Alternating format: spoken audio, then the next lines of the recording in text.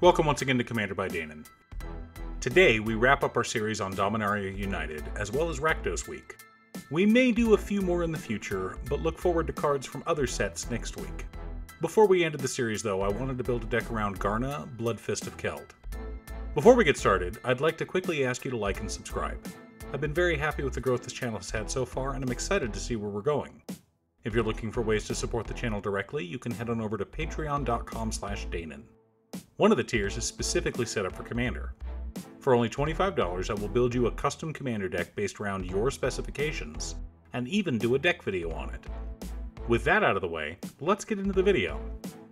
Garna, Bloodfist of Keld is a 4-mana, 4/3 legendary human berserker with an interesting triggered ability. Whenever another creature we control dies, we draw a card if it was attacking. If it died and it wasn't attacking, instead, Garna deals 1 damage to each opponent. Okay, so this is going to be another Aristocrat commander, right? If you look over on EDH Rec, most of the deck lists for Garna are Aristocrat decks. But I wanted to go a different route. I also wanted to see how cheap I could build the deck without sacrificing some key cards that help make the deck just that much better, and wound up at around $70.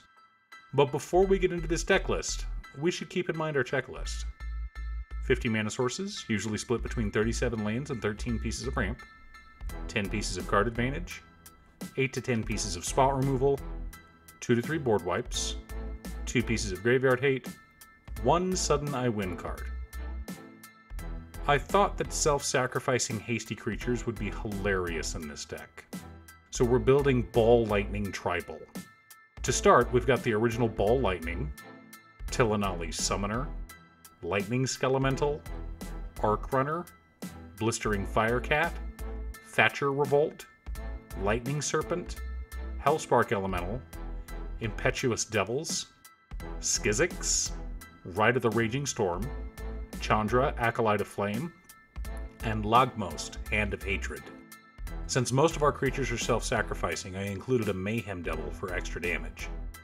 Impact Tremors, also for extra damage, but since the point of our deck is to swing out with creatures and deal as much damage as possible, I included Carder Doomscourge and Hellrider.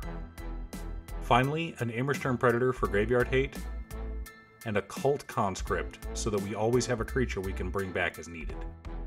Speaking of graveyard recursion, we're also running Balduvian Atrocity, Unearth, Victimize, Macabre Mockery, and Underworld Breach.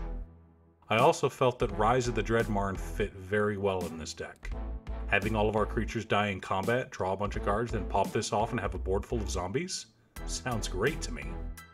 For interaction, we're running Feed the Swarm, Chaos Warp, Rakdos Charm, the Devil, Terminate, Abrade, Tragic Slip, Keldon Twilight, Baleful Mastery, the Eldest Reborn, and Angrath, the Flame Chained. Since we're sacrificing a ton of creatures at our end step anyway, I've also included Abrade's Arisen Nightmare. For board wipes, we've got Hour of Devastation and Magma Quake. To dig through our deck, we're running Village Rites, Deadly Dispute, Night's Whisper, Sign in Blood, Thrill of Possibility, Body Count, Seize the Spoils, Warhost's Frenzy, Siphon Mind, and Unexpected Windfall. In order to cast all of our spells, we've got Soul Ring, Arcane Signet, Fire Diamond, Charcoal Diamond, Rakdos Signet, Decanter of Endless Water, Mind Stone, and Felwar Stone as mana rocks. Wayfarer's Bauble, Burnished Heart, and Solemn Simulacrum all fetch us additional lands, while Professional Facebreaker and Mahadi Emporium Master both help us generate treasures. Our lands consist of Command Tower, Exotic Orchard, Cinder Barrens, Tainted Peak, Dragon Skull Summit, Sulphurous Mire, Smoldering Marsh, Temple of Malice, Drossforge Bridge, Rakdos Guildgate, Bloodfell Caves, Geothermal Bog, Bajuka Bog, Myriad Landscape for additional ramp, Evolving Wilds and Terramorphic Expanse for color fixing, 8 swamps, and 13 mountains. So let's take a look at our deck and see how we did. 50 mana sources split between 37 lands and 13 pieces of ramp, right on target. 10 pieces of card advantage, 10 pieces of spot removal, 2 board wipes, 3 pieces of graveyard hate, and 1 sudden I win card in Underworld Breach. Underworld Breach is the most expensive card in our deck, but also one of the most powerful. With it, we can recast all of our dead creatures and smash our opponents. Then, when our creatures die, Garna will deal a ton of damage to all of our opponents. Either that or we'll draw a ton of cards. We might not win the game off of Underworld Breach by itself, but if played at the right time, we'll push our advantage to the point that victory is all but inevitable. Now, as far as upgrades are concerned, I'd highly recommend a Reliquary Tower, and maybe a Talisman of Indulgence. Liliana Dreadhorde General would also be awesome in this deck. Now, some of you are probably asking why I didn't include a Chandra Flamecaller. I was thinking about it, but our commander triggers off death triggers, not exile triggers. Feel free to add her if you want. Having the ability to wheel away your hand each turn can be powerful in the right deck. If your version of Garna Bloodfist has more focus on graveyard recursion, Chandra Flamecaller is a great card for you. Liliana Death's Majesty is another card that has great synergy with that plan.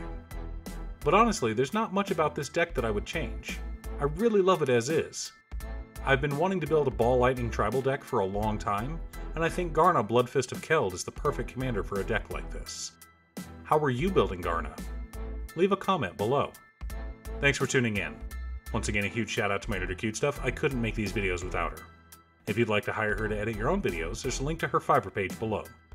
I also wanted to give a quick shout out to all of my patrons, Jiraiya, Waffles, Muffins, Casey, Danny, Nick, Marcus, Black Dragon, and Phoenix of Ice.